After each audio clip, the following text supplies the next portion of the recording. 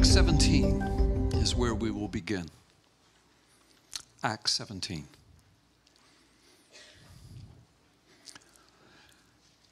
I'm going to teach from PowerPoint this morning, something that I do very seldom, but when I do, it's because what I have to bring, I want you to see it with your eyes.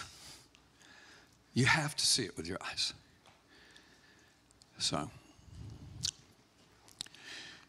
the most famous rabbi on the planet, known literally today by billions of people, was a guy that lived 2,000 years ago.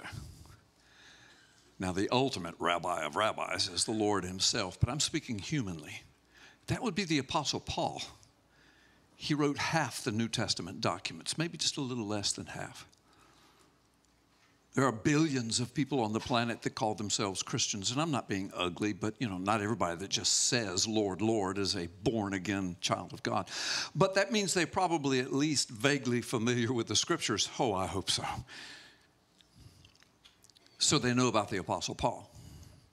So billions, there's never been a rabbi that's ever lived that billions and billions and billions of people have known him, and his name has lived on for thousands of years. Never. We have access to his heart and his mind because a half of the New Testament documents are his. Under the anointing of the Holy Spirit, he pours out his heart and his mind. You see his personality. He doesn't have a big S on his chest. He doesn't wear holy underwear. He's just a guy who was zealously promoting the Orthodox Jewish way and promoting himself and promoting the Sanhedrin and promoting the rabbinical class because he was working his way up to be a Sanhedrin judge. So one of the ways that he did it was he got papers after the church was born from the authorities, the religious authorities, to hunt down primarily Jewish people who were giving their lives to Yeshua HaMashiach, Adonai. He hunted them down.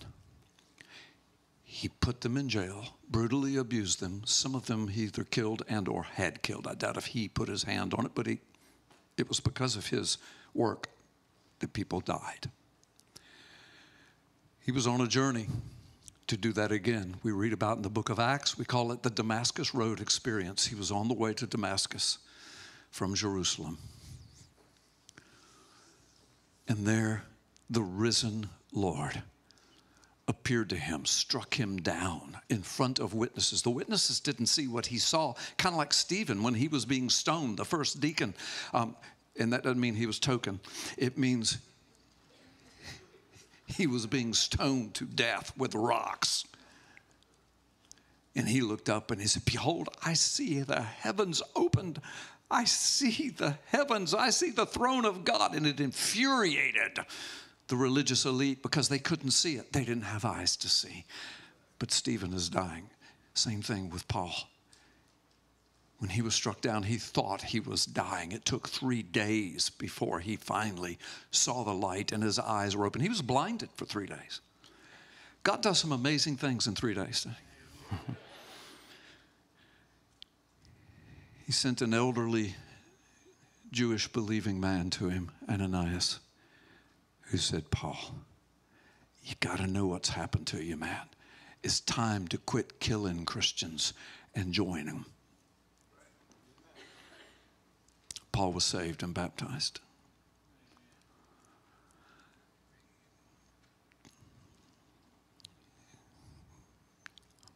Over years, he ministered throughout the Roman Empire. Over years, he won people to the Lord, discipled men and women, discipled several men. Timothy and Titus are in the scriptures we know about to be pastors. He wrote letters to them. We call those the pastoral letters because he's writing letters to these guys that he led to the Lord, and he raised them up in the Lord, and he raised them up to be pastors, and they're pastors of significant churches in their day. That's the Apostle Paul, and there's so much more. Before he was saved,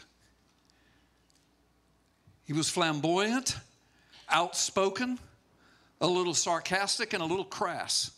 But after he was saved, he was flamboyant, outspoken, a little sarcastic, and crass. But now it was all covered in the anointing of God, and it was used to fervently preach the gospel and to show people the deep mysteries and secrets of God's word. Well, see, a lot of people listening would be saying, oh, mysteries and secrets. The Bible's not about all that. Oh, excuse me. From Old Testament and New Testament, God himself says, behold, I will show you mysteries that you have never seen before, so that in the day you see them, in the day I reveal them, you cannot say, I already knew that. Paul, he says, behold, I tell you a mystery. And he talks about the rapture. Behold, I'll tell you the mystery of Christ in God and God in the house of God. I'll tell you the mystery. And I'm paraphrasing, but he goes on to explain all of that. The mystery, the mystery, the mystery, the mystery. Well, that's cool because he was a rabbi. He studied the scriptures. And in the day of the early church, until these New Testament documents started circulating around, a bunch of them were Paul's, the scriptures, whenever you hear it says Paul showed them from the scriptures, it's talking about what we would call the Old Testament. The Jewish people call it the Tanakh. That's where he would show them. He would show them from the Word of God, the Scriptures, and in there he would show them Jesus, Yeshua, and the whole plan of salvation and everything that God was doing from the beginning. Acts chapter 17 is one example of about 7 or 8 that are found in the New Testament when either Paul gives his testimony or someone writes about his ministry. Acts chapter 17, verse 1. Now when they, that would be Paul and his missionary entourage in the Roman Empire, had passed through, and these are two Greek cities, Amphipolis and Apollonia. They are in the area of what's now modern-day Greece. And then they came to Thessalonica, again in modern-day Greece, where there was a Jewish synagogue. Jewish synagogues were all over the Roman Empire with just a few exceptions. As his custom was, and I'm going to add the words, now as a born-again believer, Paul went into the synagogue, and on 3 Sabbath days there in Thessalonica, he reasoned with them from the scriptures, explaining and proving that the Christ had to suffer and rise from the dead. This Jesus I am proclaiming to you as the Christ, he said. Some of the Jews in the synagogue were persuaded and joined Paul and Silas, as did a large number of God-fearing Greeks who were in those synagogues, claiming that they were now of the Jewish faith. And also, not a few prominent women. And I know if we just put the period and stop there, we'd say, man, that is so great. Look at the next sentence. But the Jews were jealous. So they rounded up some bad characters from the marketplace. They formed a mob. That sounds like political parties today, doesn't it? It sounds like, it's so hard to get just man to man, woman to woman. Now somebody's got to have a mob behind them. And usually that's a sign of jealousy or rage. We see it here again. Formed a mob, and they started a riot in the city. I'm so glad we don't have riots all over America with mobs. All over the world. Nothing has changed in the heart of mankind, of humankind. Just technology. That's the only thing that's changed. Now we can do it quicker, and we can do it around the globe instantaneously. We can take our riots and our mobs, we can film them, we can put them on the internet. They'll stay there until the Lord comes back. And I'm sure God's going to show those again at the great white throne of judgment. Anyway, that's another sermon. I can't wait to get into this. Let me share with you what I'm going to do this morning.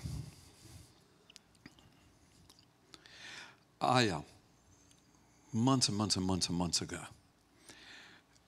I went through a series 2 or 3 Sunday mornings over about a month. I mean, I didn't do them every Sunday, but over about a month, I did 2 or 3 messages where I used PowerPoint that looks similar to this. In fact, you're going to see some slides, just a few, from those, because I need to set up a foundation to go where we're going to go this morning, which will be a newer message or a new message for this church from me. And I showed you how Genesis 1, verse 1, the first book, the first verse. Bereshit bara Elohim et hashamayim ve'et ha'eretz. In the beginning, God created the heavens and the earth. I showed you how that is directly linked throughout the scriptures in the Old Testament to prophecies, in some of it in hidden, mysterious code, but now it's all there for the whole world to see. Some of it plainly, but they didn't have eyes to see because what they were looking at, Christ had not come yet, and they didn't understand. But after he did, they looked at their scriptures and saw the very letters that were used in the ancient Hebrew. We call it the Paleo Hebrew. I'll talk about that in a moment. That the Bible was written in. And there before their eyes were pictures of the whole Christ event, pictures that the letters made. You'll see some of that this morning. Most of you have seen a bunch of it as I did this, but this morning I'm going to show you something else. It's amazing. The Word really is alive. And that Word really did become flesh. And that Word really was with God and was God at the same time in the beginning. He really was. There's no other book in the world that does the things that I showed you there and that I'm getting ready to show you now. None. It's because this Word is anointed, and this Word has a purpose, one singular thematic purpose. Jesus had to go to the cross and rise from the dead so that we could sit here this morning and say, thank you for saving me. Saving me from what? From the judgment that's on its way. There's no other book in the world like it. There's no other Savior in the world like it. There's no other name like Yeshua HaMashiach, Adonai. No other. Now, I'm going to take you on a journey. Okay, first page. All right, now let me just say, the first 6 or 7 pages, most of you have seen before. But I've got to show these as the foundation so that people that are guests this morning will get, that they can join right in with you and get it from the beginning. As well as, remember, this is being videoed. And so it will be archived all over the internet. So I want people that watch it for the first time, maybe this is the first time they've ever seen anything like this, I want them to have the same foundation. So home folks, thank you for your patience. Now, let me say this. You're going to be pummeled with a lot of Hebrew words this morning. Don't worry about that. You don't have to memorize them. You don't have to know them. But they're going to be explained, and they're going to be put in context of the journey that we're on. I promise you, if you'll just pay attention, I know you will, you're going to love what you see, and I think it will deeply impact your life. I think there will be some that will even come to the Lord today. I think there will be others that will come back to the Lord because of what you're getting ready to see. Now, again, I've said all that, so let me move quickly through the first 5 or 6, 7 slides because these set up the foundation. All right, so you can read them as well, and most of you have. Excuse me. So the thing to know is the Proto-Sinaitic script, you can get on the internet and check all this out. That's the first alphabet that we know of in the whole planet. It is about 2000 BC, and it's related to the Hebrew language. In fact, the Hebrew language came out of it, but also so did the Greek language and other languages of the world even today. As a matter of fact, the first letter was called Aleph, and the second letter was called Bet, where we get the word alphabet. Everybody with me? Okay, so this is... And it was all born in the Middle East, the cradle of civilization. Now, the Paleo-Hebrew, of course, that just means the ancient Hebrew. See, we see modern Hebrew now when we see Hebrew language. And I'll have most of it written in modern Hebrew. And then I'll give you the English translation and even pronunciation as good as I can. Okay, so the Paleo-Hebrew script, that's the original alphabet of the Old Testament. It was about 1,000 years BC. So the Old Testament, the Tanakh, was written in what we call the Paleo-Hebrew. Now, here's some examples. All right, this would be the Proto-Sinaitic A. Oh, no, excuse me, not the A, the Aleph and the Ta. That would be the first letter and the last letter. It doesn't correspond exactly to the English alphabet, so forgive me when I said A. But the Aleph and the Ta. Now, isn't that interesting? The Aleph was formed in the shape of an ox head. You know, so that letter itself became significant because all of the ancient, the Proto-Sinaitic and the Paleo-Hebrew letters, they had sounds, and from those sounds they could make words, and from words they could literally write books and poems. And so all of that was born back then, way back then. But they had not only sounds and made words, but each letter also had what we call ideograms. They had little meanings, little ideas. And I'm going to show you this from modern scholarship and modern media that acknowledge this, just in case somebody might think, well, I don't think they really had all that. Yes, they did, and they still do today, and I'll show you examples of it. But anyway, that's important. But so then, by the time the Bible was written, this is how the ox head looked, and that's how the Tav looked. Now, what do you see here? The ox head that represents God, why? The most powerful, the first, the greatest, the biggest. And in agricultural society, if you had oxen, you were rich. You were powerful. They were the John Deeres and the four-wheel drive pickup trucks, okay? And back then, you didn't have a Publix you could go to or whatever, you know. You raised your food, or you got it from somebody that did, and you were so glad they had oxen, okay? So that represented God. If you just wanted to represent the name of God with one letter, there are actually two letters in the alphabet that do that very nicely, but this one was the first one you would do. The last letter of the alphabet, the Tav, it's in the shape of a crucifixion cross. 2,000 years before Christ. And then by the time the Bible was written, the Paleo, that changed very little. It just had a little bit of a lean to it. And I'm going to show you archaeological remains that you can see with your own eyes and see that I'm not making this stuff up. All right? Now, modern Hebrew, the letters are shaped like this, the Aleph and the Ta. They look nothing really like any of this. And this is okay, but I want you to know what these look like, because this right here and all of the other letters that had the shapes of the Paleo is what the ancients would have seen in the Scripture. Okay? Then, of course, by the time you get to the New Testament, most of it written in Greek, but in the Revelation, Jesus said of himself, I am the Alpha and the Omega. That corresponds. He's saying, I am the Aleph and the Ta.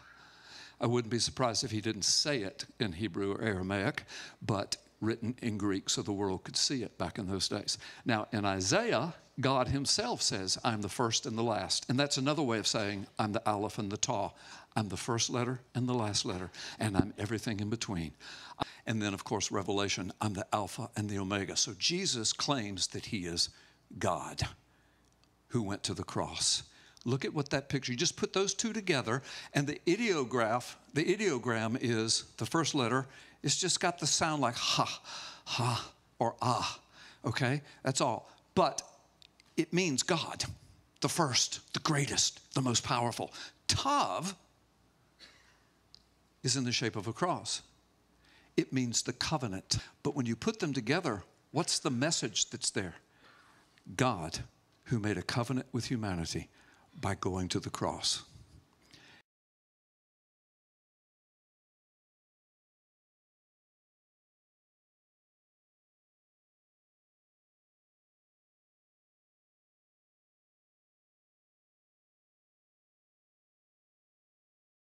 Jews from different places of the world, but anyway, the Hey, there's two of them. The ideogram is, behold, look at this. The Yud is the hand. The Vav is the nails. It can also be used to mean the spear. Behold the hands. Behold the nails. Behold the spear. That's my name, Yahweh. Are you following me? Do you see? You want to know who I am? You want to know who I am? Behold the hands. Behold the nails. That's some cool stuff. All right, I've already taught all this before. Let me move along. I can get bogged down, but let me be careful. Second slide, okay? Or third. It'll say 3. Okay. There here is one of the oldest artifacts of the Paleo-Hebrew we have. There's the ancient Tav. There it is blown up, just like I told you. There's another one. There's the ancient Aleph. Okay? So, and it's from one of the most famous archaeologists, and it's all down here. It's called the Siloam inscription, and you can see it on the internet, and there's the address. But that's one of it's a narrative about the building of Hezekiah's tunnel in the days when Jerusalem was being seized. But I just want you to see those Paleo-Hebrew. It was written in Paleo-Hebrew. And there are 2 Tavs you can see with your eyes. I'm not making this up. It's in the shape of a cross and the Aleph. Okay, turn the page. Okay, so of course we know that Jesus said, I am the Alpha, the Omega, which means the Aleph and the Tav. And Hebrew reads from right to left, so from right to left. So you can see there's the Aleph, there's the Tav, the Aleph and the Tav. He's also known as the Lamb slain before the foundation of the world. Revelation 13 and 1 Peter 1. See, everybody with me so far? Turn the page. So there it is. Bereshit bara Elohim et. I'll tell you what that means in just a moment. Hashamayim ve'et ha'eretz.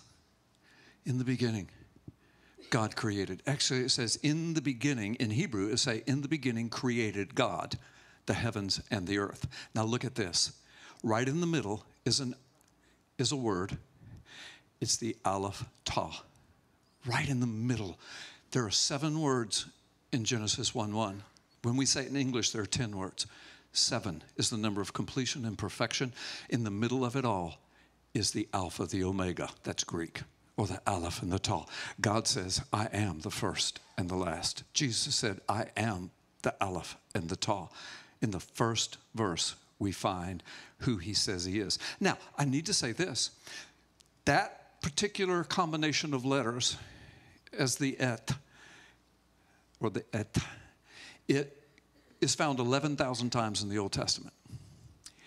It is the accusative case grammar marker in Hebrew. We don't have that in English, so it's a little difficult to understand. I'm not here to teach you Hebrew grammar, but I just want you to know that I know what I'm talking about here, because some would be watching this, and if I don't say this, they're going to say, you're ignorant. You don't even know what that's there for. That's not Jesus. Well, actually it is. He said, I am the Aleph and the Tav, right? God says, I'm the first and the last, meaning I am the Aleph and the Tav. So he does say it. So there is a picture of Jesus right there out of Jesus' own mouth, out of God's own mouth. I'm God who became Yeshua, okay? And look, there's the cross, okay? Now watch. Right in the middle of it. Turn the page. But what you don't know is there's a Ta in the beginning. There's another Ta, and look, there's an Aleph Ta. I'll explain that at the end. Right in the middle is another Ta. It's 3 crosses. There's 3 crosses with Jesus in the middle. In the first sentence, a picture of Golgotha. Now, the ancients would not have seen that, because to them that was just a letter. But after the crucifixion and resurrection of Jesus, it freaked a lot of the Jewish people out. Golgotha. And again, I show you the rock just to make sure you see. Now, watch this. This is the word and. Now, this is cool. But the word and is made from the Aleph and the Ta, that's Jesus, if you will, and the Vav, or the Wa, which means the spikes, the nails. Watch this. Jesus, with spikes through his body, is hanging between the heavens and the earth on a cross. But he is the middle one of the 3 that were crucified that day. 1, 2, 3. Okay, you haven't seen anything yet. This is repeat stuff. Turn the page. All right, there's something else I want to show you before we move to exactly what we're going to talk about. Revelation, many of you know this in the first chapter.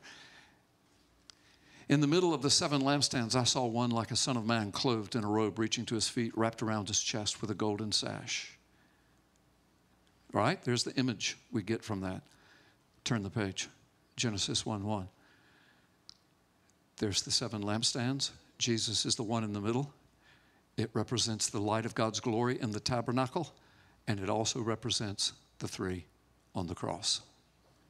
On and on and on. I've done, well, my latest book, and I'm not here to sell a book, so I'm not even going to say the title for the sake of everybody watching, but my latest book has all of this and so much more in it, but not what I'm getting ready to show you. So that kind of sets a foundation.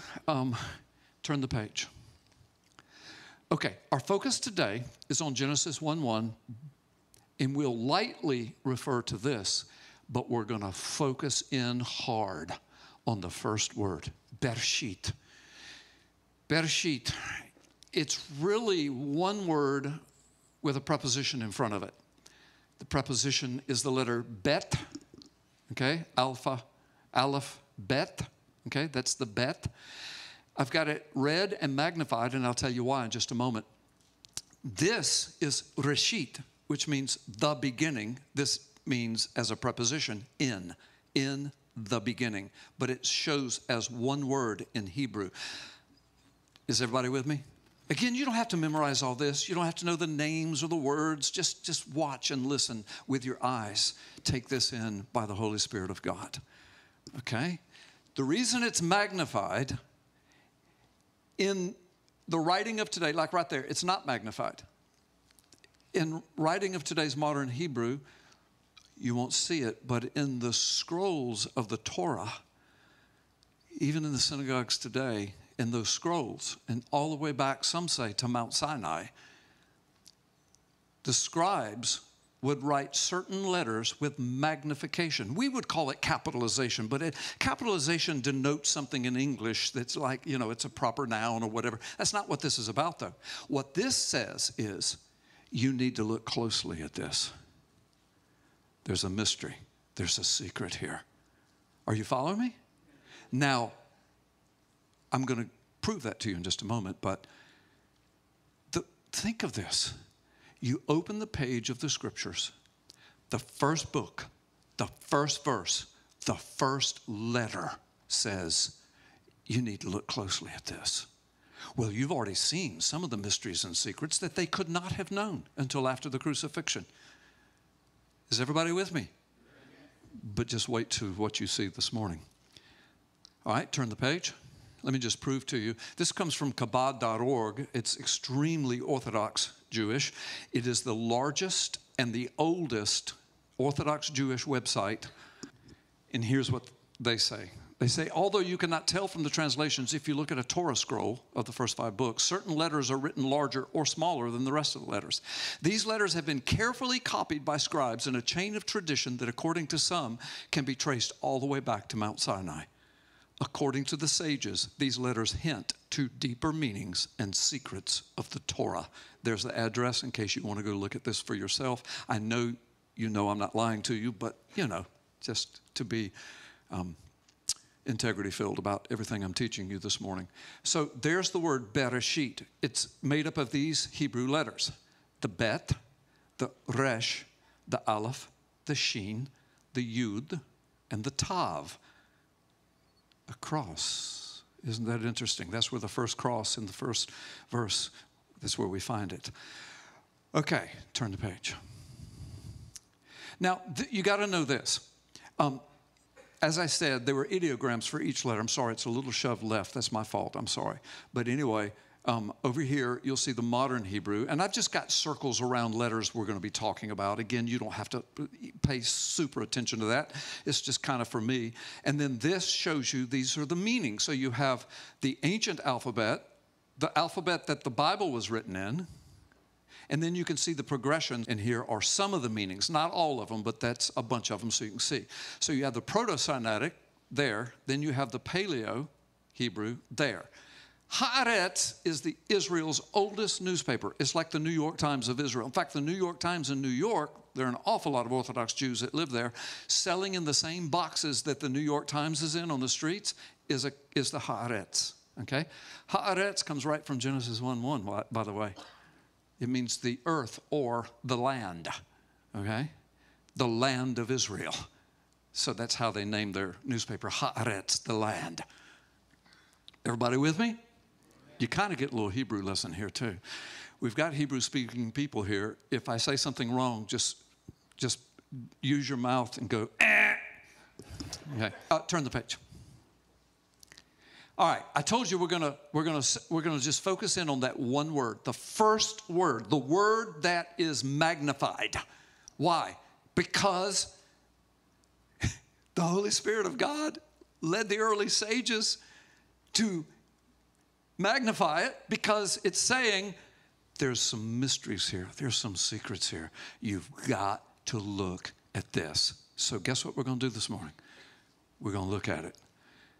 Bet, the ideograms, that's what they mean, the letters of the ancient alphabets. It means the house. Now, if it's magnified, it means God's household or the house of God. The first letter starts off speaking of the house of God. Remember I told you we were going to go into the house of God? Just watch. The first letter, magnified. And besides, the context of Genesis 1:1 means all that too. So that's not a stretch at all.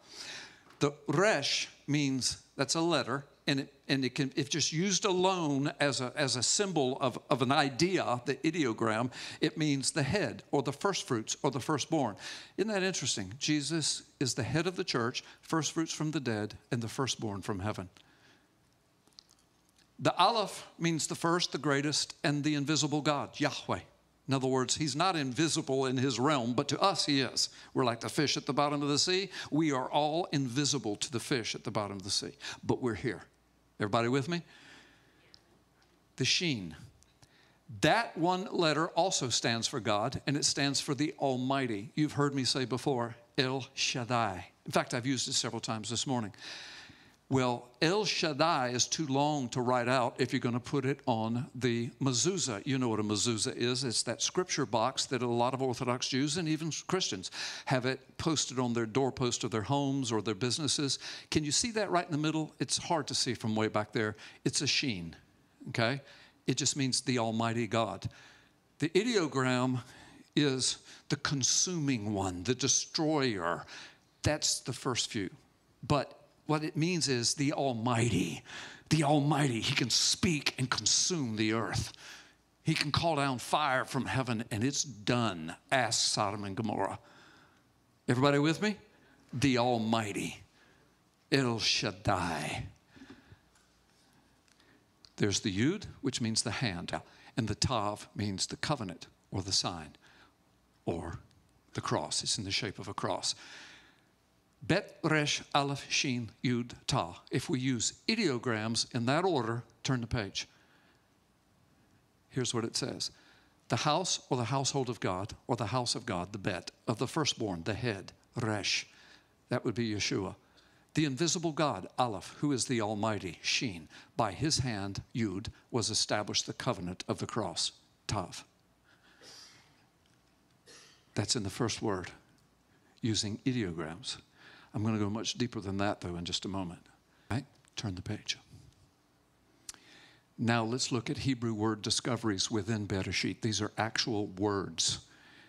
When you take the first letter and the last two, it spells house, bayet. But it's the magnified, which means it's the house of God. Now what I've done, I've included scriptures along the way. And the reason I've done that is just to show you that these are Hebrew words. And I'm going to pronounce them as best I can with my Gentile accent, but I'm going to pronounce them, and you will see them, and they're in the pronunciation. And I've listed those scriptures so you can just go see examples. These words sometimes are used dozens and dozens and dozens of times. Some of these words are just used maybe 5 or 6 or 7 times, but they're all used in the Bible as you see them here, and they are all in the first word of the Bible. And more, these 5 are just the beginning. House, take that and that. But look what's in the house. That's interesting. We'll find out what that means in just a moment.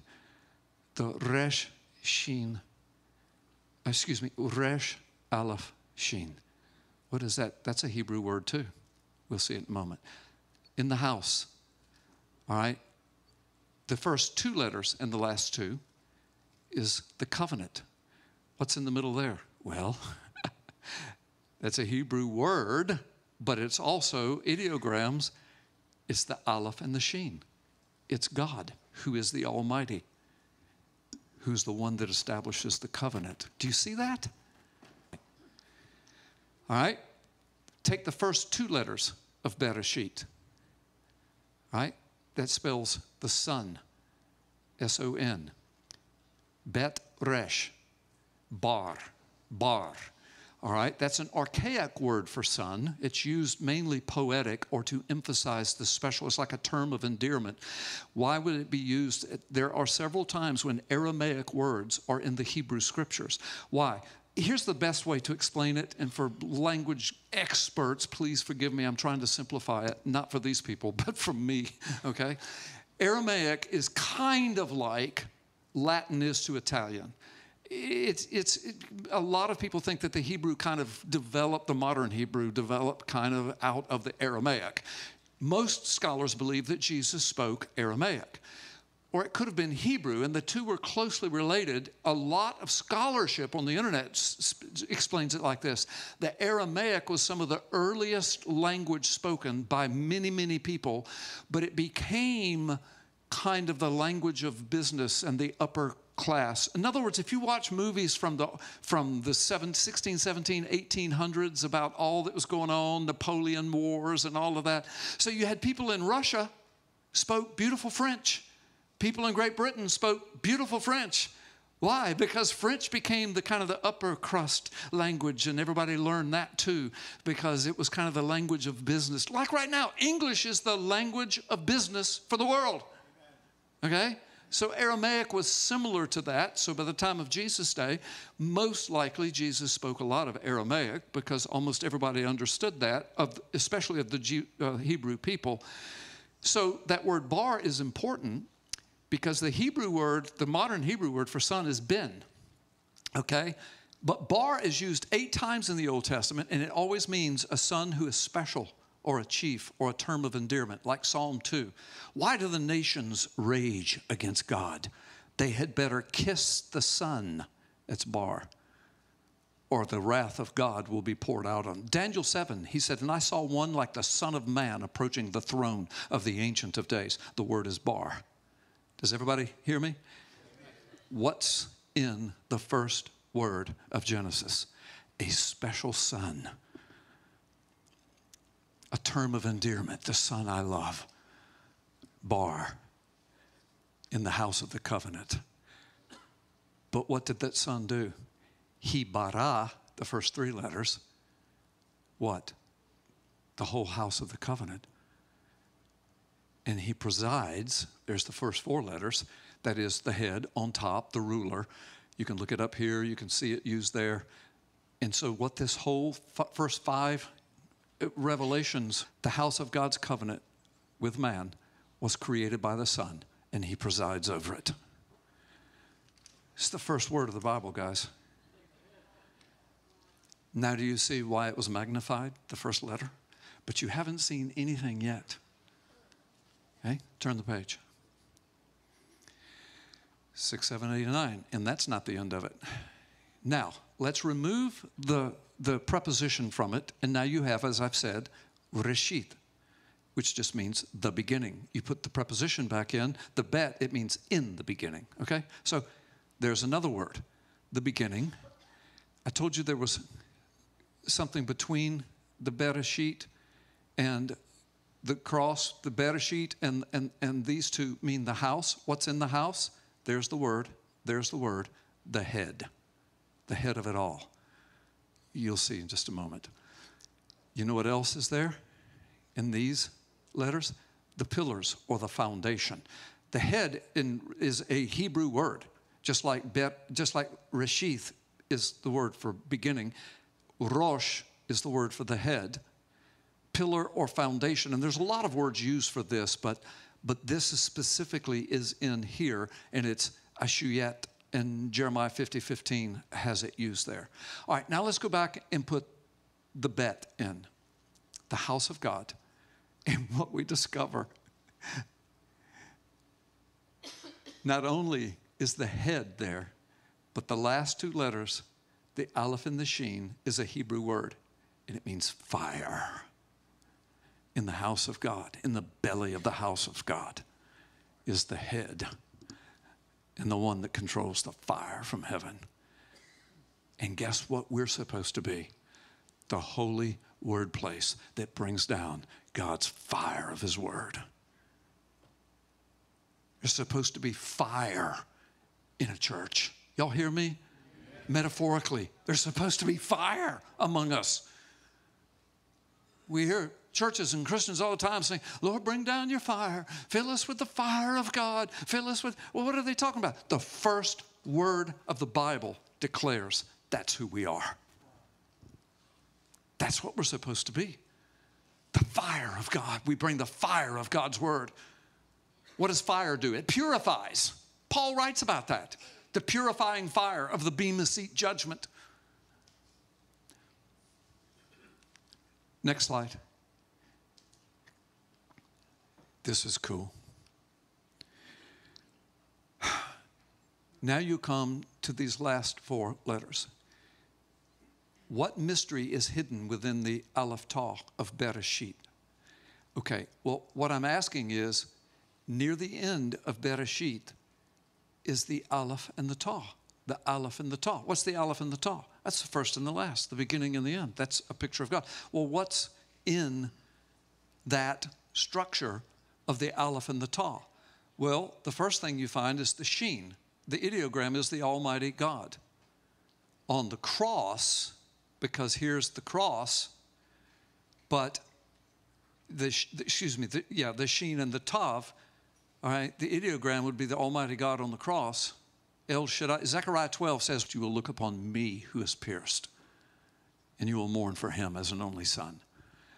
That is declared in the first word of the Bible. In between the aleph and the tau is Almighty God who's on the cross. The actual Hebrew word with sheen tav is appointed. It's pronounced shut. It's used in Genesis 4:25 in that exact way. Then you stay in there and you take these two letters. They're right there in the middle between the aleph and the tau. In the ideogram, it means the hands of the Almighty. And the actual Hebrew word for that is gift. The appointed gift of God is right in the first word. Who's the appointed gift? Yeshua, who went to the cross. Everybody with me?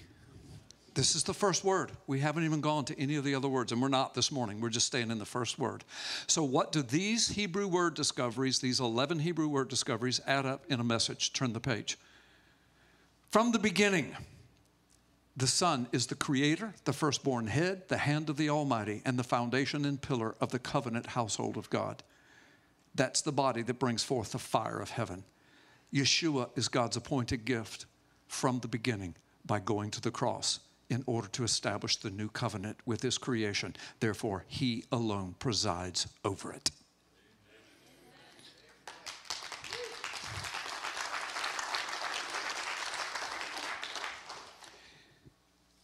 Now, the reason I started off with the Apostle Paul in the synagogue, desperately trying to show the Jewish people, I'm convinced either he showed them this stuff here. He might not have had a PowerPoint. I don't think he did. When was that invented? Was it? Okay, but anyway. But he knew how to preach it and he knew how to teach it. And just in case you're going, now, Carl, that's a stretch. Hang on. Not a stretch at all. What you just read right there, Paul wrote every bit of it. Some of it in segments, some of it all together. The only way Paul could have written that would be if he knew what I just showed you. Well, how could he know that? First of all, he's got the anointing of the Holy Spirit. Second of all, he belongs to God through Yeshua now. Thirdly, he was a rabbi, very familiar with the scriptures. Fourthly, the ancient rabbis and even modern rabbis are obsessed with looking at meanings of letters, and especially the magnified letters and anything that might go with them. They're obsessed with it. Paul probably was. But also, Paul gives his testimony that the risen Lord appeared to him from time to time over the next years, showing him these things. Well, why would he do that? For the same reason after the resurrection, that same Yeshua came from the grave, risen Lord, appeared to his disciples many times over 40 days and over and over and over. And if you've read my latest book, I give you all the examples where it says he showed them everything about himself from the scriptures. So the Apostle Paul knew what you just got shown. And it's not just him. John knew it. Peter knew it. They all use those words. But I want you to see especially the Apostle Paul, who wrote half the New Testament and the most famous rabbi on the planet. Just look at some stuff. Turn the page. Ephesians 3:8. Although I'm less than the least of God's people, his grace was given me. I preach to the Gentiles the unsearchable riches of Christ. Everyone, the administration of this mystery for the ages was kept hidden in God. What's hidden in God? The gift. How would he know that?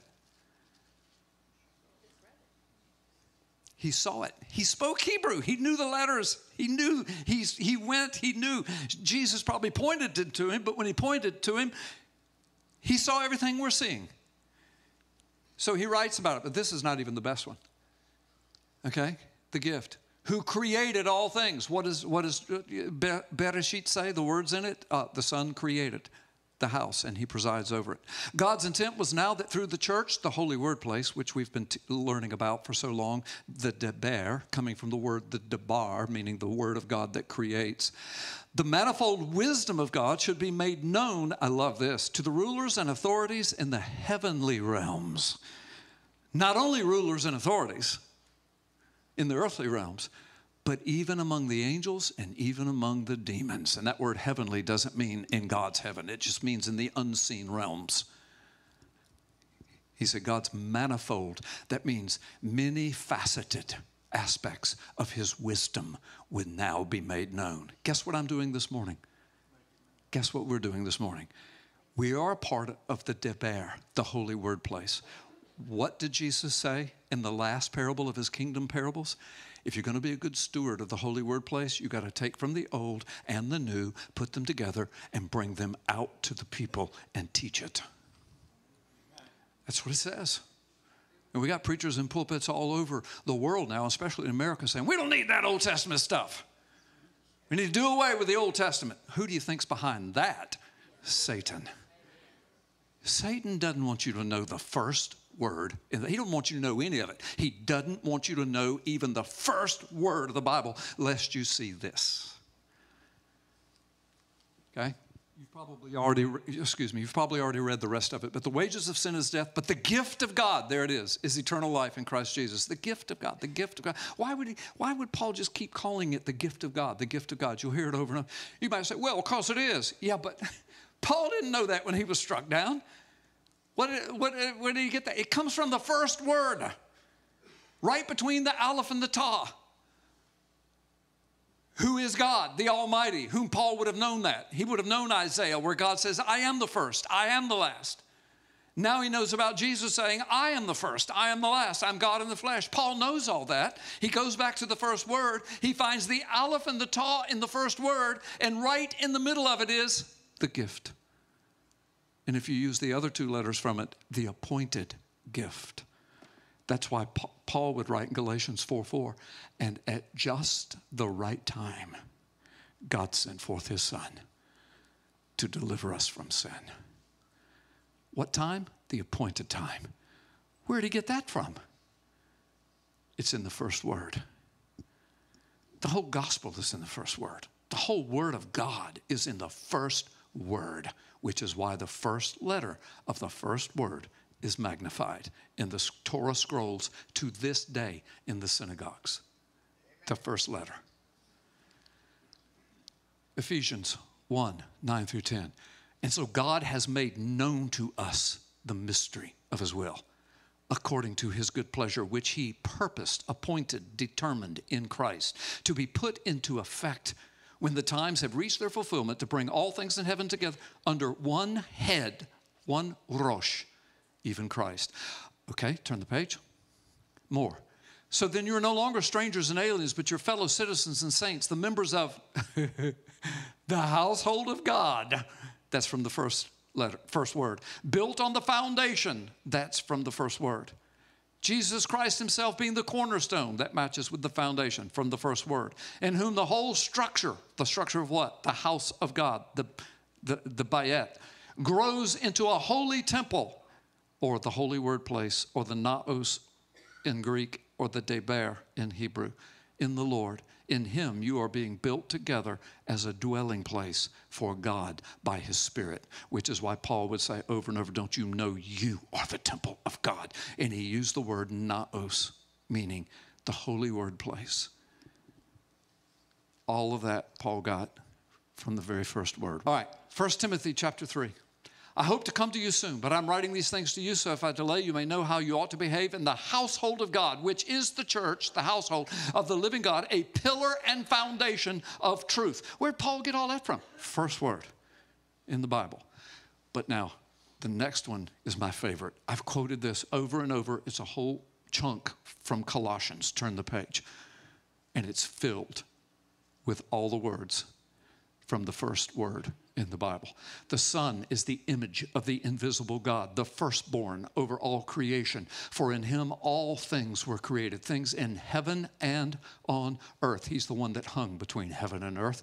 And the rest of Genesis 1:1 speaks, that's what he created. Visible and invisible, whether thrones, dominions, rulers, or authorities, all things were created through him and for him. He is before Reshit, in the beginning, before all things, and in him all things hold together, the pillar and the foundation. He is the head of the body, the Rosh, the church, the household of God, the Bayet. He is the beginning, Reshit, and the firstborn, first fruits, the Rosh, from among the dead, so that in all things he may have preeminence, the head, the one that presides. For God was pleased to have all his fullness dwell in him, and through him to reconcile himself to the world, things on earth, things in heaven, by making peace through the blood of his tav, the cross. Everything that's in the first word is right there in Colossians chapter 1. How did Paul know that? Because what I showed you this morning, either he knew it and the Lord showed it to him, just like he showed the disciples. The Bible says he showed them everything. See, all of this would sound like a fairy tale, except all of that was written 2,000 years ago. And we're looking at it today with our own eyes. My question is, do you have the eyes to see? And what difference is it going to make in your life? Turn the page. Watch this, just a little clip from John, and there's so much more. So it's always been about this, the Bereshit. Bereshit bara Elohim et hashamayim ve'et haaretz. In the beginning, God created the heavens and the earth, but it all starts with the first word. It's all about this. Look what John said. Bereshit was the Dabar, and the Dabar was with Elohim, and the Dabar was Elohim. He was with Elohim in the beginning. Through him, all things were created. What does the first word say? It's the Son that created. Without him, nothing was made that has been made. The Dabar became flesh and made his dwelling, his deber, the holy word place, among us. We have seen his glory, the glory of the one and only Bar, Son, who came from the Father. The first word declares all of that. John knew it too. How would John know it? Because he was one of the disciples that Jesus sat with for 40 days. And the Bible says showed them everything about him. You want to know some of the stuff that Paul was preaching when he went into those synagogues 2,000 years ago? This stuff right here. Their jaws hit the ground. A lot of Jews were saved. You know what Acts says? Priests were saved. You know what else Acts says? Rabbis were saved. You know what else Acts says? A lot of Gentiles, especially God-fearing Gentiles that who had already come to understand that Yahweh was the creator. A lot of them were in the synagogues trying to learn more and more until Jesus comes. And he dies, and he goes to the cross, and he rises from the dead. And a lot of them are still in the synagogue saying, well, I don't need all that Jesus stuff. And then along comes Paul. And he shows them what you saw.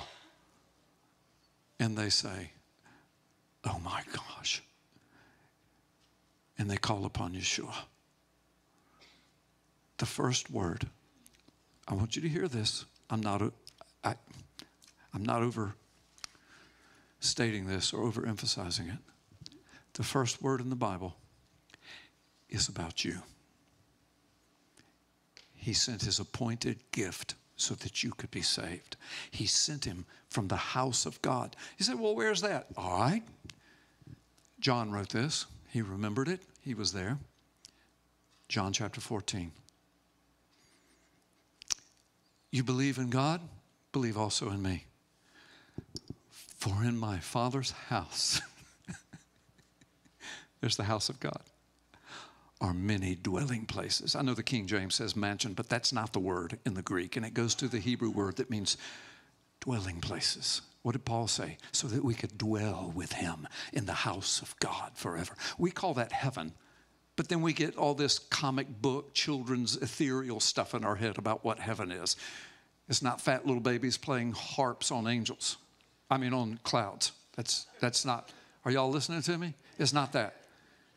It's the house of God. What's the house of God? It encompasses and fills the universe and any other universes that have been made. All the realms, the unseen realms, the seen realms, everything was created by him and for him. And we were supposed to have it from the beginning, and Satan took it from us. And God is restoring it through Jesus Christ, the covenant. And you know what else the Bible says about Jesus? Says it in Revelation, says it in 1 Peter. He was the lamb slain before the foundation of the earth. You know what we read in the first word of the first verse? He's the creator of the house of God. He's the one that brought the covenant and went to the cross. That means before the foundation of the earth, it was already planned. And it was planned for you. Not just for you, but for you. How could anybody see all of this and not bow their knee to Yahweh, El Shaddai, Elohim, Yeshua HaMashiach, Adonai, Ariel, Yudah? How could they not exclaim, Gadol Adonai, great is the Lord? How could they not exclaim, Nehalelka, we worship you? Only if you have eyes to see.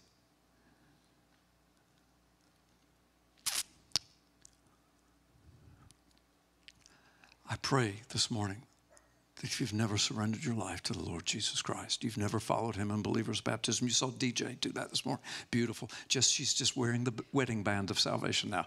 Jesus presented himself for baptism. He didn't need to be baptized. He's the groom. We're the bride. But the groom put the ring on first. Now he says, all those that follow me, put the ring on. Because in my Father's house are many dwelling places. Oh, you don't know about the Father's house? Go to the first letter in the Word of God. It's magnified. Then do a search of the first word. And you will see, I've known this from the beginning. And I want to include you. But you're not a puppet. You're not a robot. You're not an animal. You have freedom of will. You can choose. God's a gentleman. He will not manipulate you. Satan will manipulate you. Have you ever felt that before? He will lie to you. He will drag you down to keep you out of the bayet, the household of God. The choice is yours. I wish I could make it for you. The fire of heaven is going to fall. It's going to fall soon, guys. I don't set dates. I don't know when, but the judgment of God is on its way. Oh, valleys, be raised up. Oh, mountains, be laid low. Ariel Yudah, the Lion of Judah, is on his way. The Lamb of God has already done his work. Now, the Lion of Judah is on his way. If you're not right with the Lord today, get right with him. We'll have counselors down here. We'll have prayer ministers. Ladies and gentlemen, prepare yourself for a brand new book from critically acclaimed best-selling author Pastor Carl Gallups, The Yeshua Protocol, an explosion of divine revelation for our unique generation. Carl Gallups takes you on a whirlwind tour through the scripture like you've never experienced. Discover the undeniable Yeshua codes buried within the pages of the Old Testament. Learn the inescapable reality that every living cell in creation is encoded with the very name of God. And be shocked when you see what has been secretly lying within the pages of the Bible that allows you to see Yeshua as you've never before fathomed him. Yeshua Protocol mentions a wide variety of topics such as quantum physics, ancient Hebrew letter meanings, the latest archaeological finds, and Yahweh's name encoded upon our very own DNA. Do you really cover all of these topics in the book, The Yeshua Code? All of those and many more. Yeah. I mean, we're living in incredible times. And you know, you speak of, for example, internet technology and all that entails. You know, I describe it as we are looking at the tree of the knowledge of good and evil.